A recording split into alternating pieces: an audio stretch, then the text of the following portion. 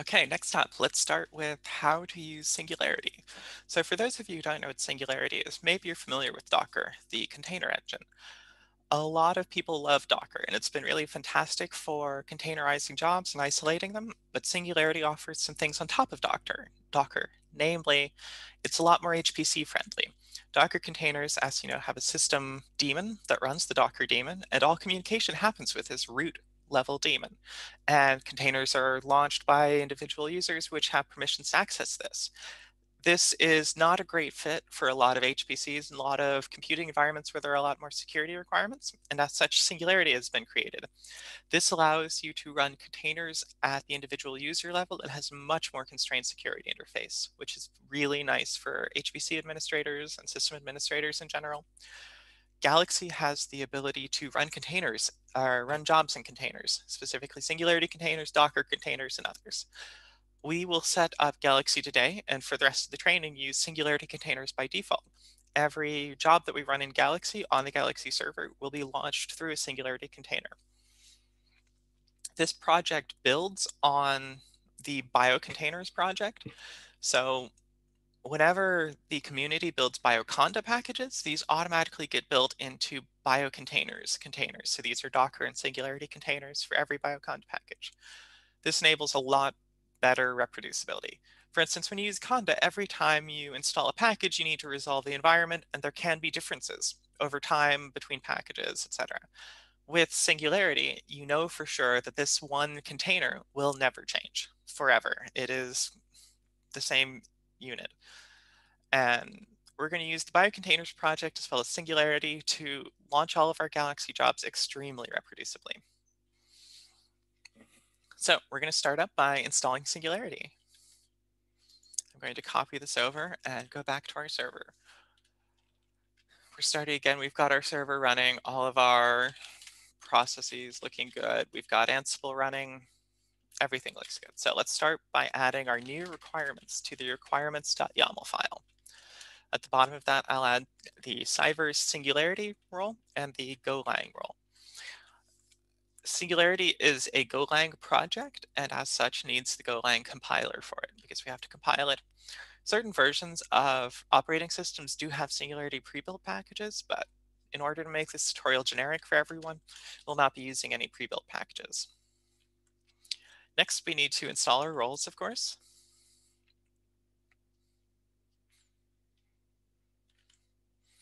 And then we need to configure some options for it. So we will set up some variables for Golang saying which version, which location we want Golang to be installed in. And we'll set some variables for Singularity, like which version of Singularity we want, and where we can find the Golang binaries to compile it with. We're going to put that in our group vars Galaxy servers again. And I'm just going to do that at the very bottom. And then we need to add the new roles to galaxy.yaml. And note, we'll do this before Galaxy because it's dependency of the Galaxy server itself. There's a little bit of an asterisk there that I'll discuss in just a minute while it runs. Okay, so we've got our new role added. We've added something to the group vars Galaxy servers, variables for that. We have added to our requirements file saying, okay, here's the new Golang and the new Singularity role. And then we've also added to the Galaxy YAML. So I think we're ready to go. We're just going to run the playbook. And this will take a second to run in the background.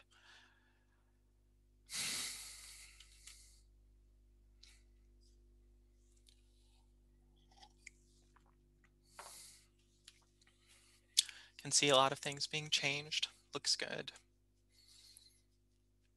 The Go SDK is being installed in /opt. And then the Singularity packages are being built.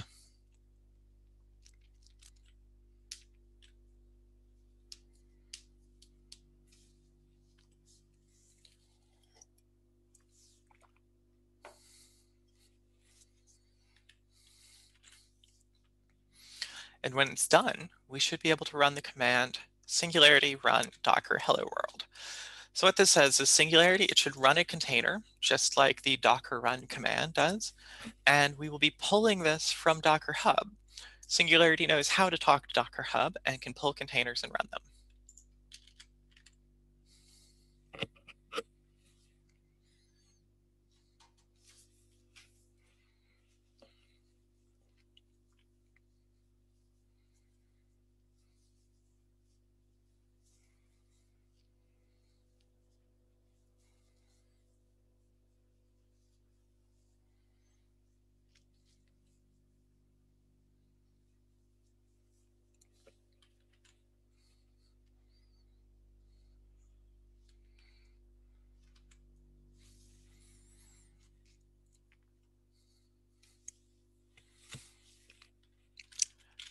While we're waiting for this, I'll just show you what all is in the opt folder. There's certbot from yesterday. We additionally have this Go folder, which should be downloading the latest version of Golang, and the Singularity folder, which has a copy of the full Singularity source code. Okay, that's run, and the playbook is going to continue to run in the background. So I'm going to continue on showing you how this works. So let's try Singularity run docker hello world.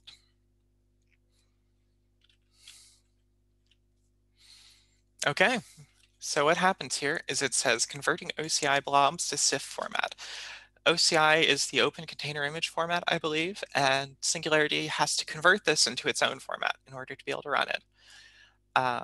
It needs to build the image a little bit, unpack some contents of the Docker container, and then it's able to run it.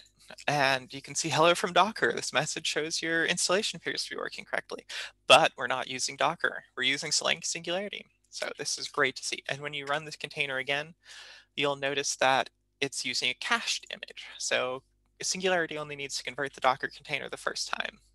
Afterwards, it can use a cached image. Okay. Fantastic. Next, we'll configure Galaxy to use Singularity. So let's do that now.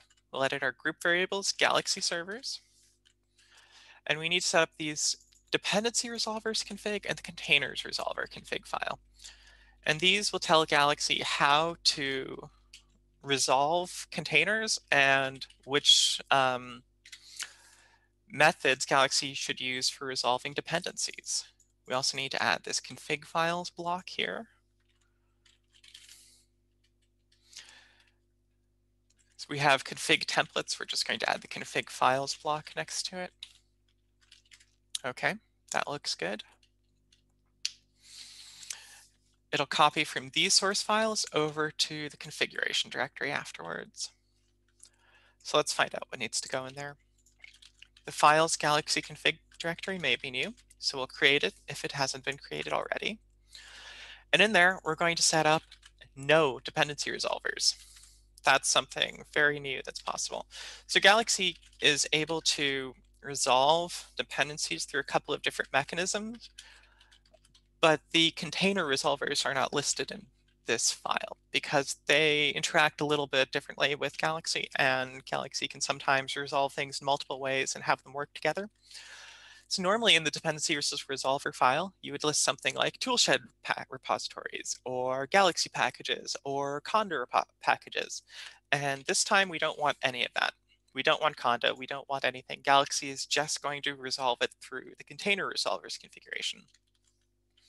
So we need to create this file, the files Galaxy config container resolvers conf. And in there, we're going to paste these contents. So what this says is, first, we will try and resolve it through an explicit Singularity resolver. Does this image come directly from Singularity? If that fails, can we find it from cached mold Singularity? So cached mold Singularity does the mulling process that Galaxy uses for resolving packages. In the Galaxy world, there are tools that sometimes have a single dependency, which is fantastic. We can just use the container that has only that dependency. But sometimes Galaxy tools need multiple dependencies, like Python and SAM tools, something like this. And for those, there's no easy way for us to take container 1 and container 2 and overlay them somehow. So what we do instead is something called mulling. We take a list of all of the dependencies, We generate a hash, a reproducible identifier from all of those dependency strings. And then we build a container with all of those packages included. And this is called a mulled container or a mulled repository. We'll next look then for the cached mulled Singularity container because this needs to happen on demand. If that doesn't work, we'll check for the mulled Singularity container. So is there another container out there that has all of those requirements for us? And if that fails, we can also build the mulled Singularity container, taking an empty container and installing all of the dependencies ourselves. This gives us a good level of failover to make sure that things should work. Lastly, we need to update our Galaxy job config.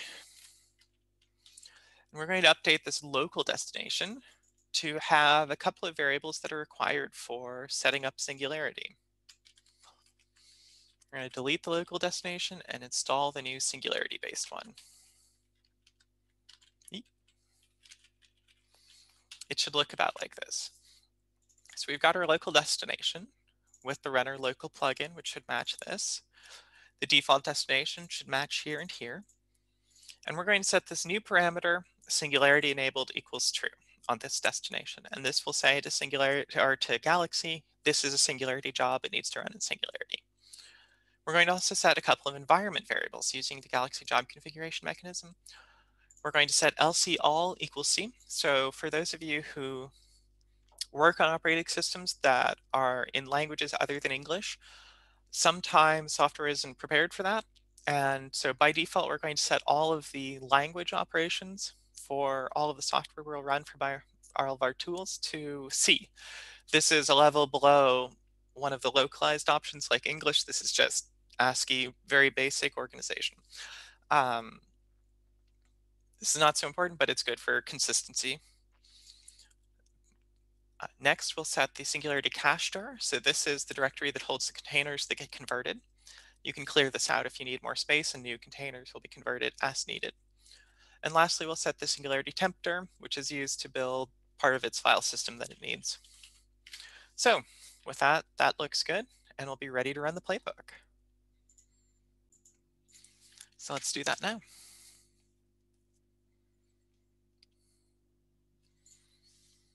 And I'm going to pause the video very shortly and come back when it's done. Okay, it looks like everything completed successfully. So now we'll get on to the next part of this. Now that our playbook is run, Galaxy is configured to use Singularity for job configuration. It's configured to resolve the containers through the resolution methods we chose. We're going to install a tool and test it out. So let's go over to our Galaxy. You should be logged in as an administrator. If you haven't done so already, you'll need to do so now. And we're going to go to the admin menu up here, and then we're going to install a tool. So find the tool management, install and uninstall, and then we're going to search for the tool Minimap2. To find this couple of results, we want the first one here, Minimap2. And down here we can see a couple of different revisions that we might want to install. We're going to install the latest one. And I'm going to install it into a section called mapping, as it is a mapper. You'll see it switches to the cloning state shortly, and then it should switch to installed. Okay, you can go back to analyze data to get back to the actual tool itself. Map with Minimap2 is installed, fantastic. So we're going to upload a quick test file.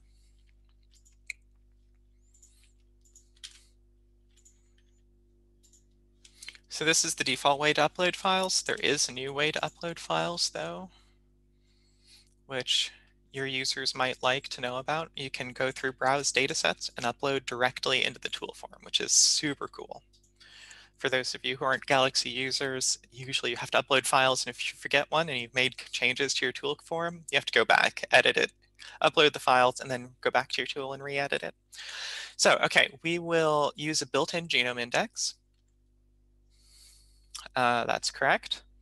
Use the following data sets as reference.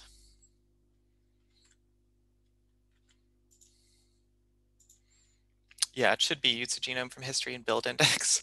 And we'll be using pasted entry 1 as the reference data set.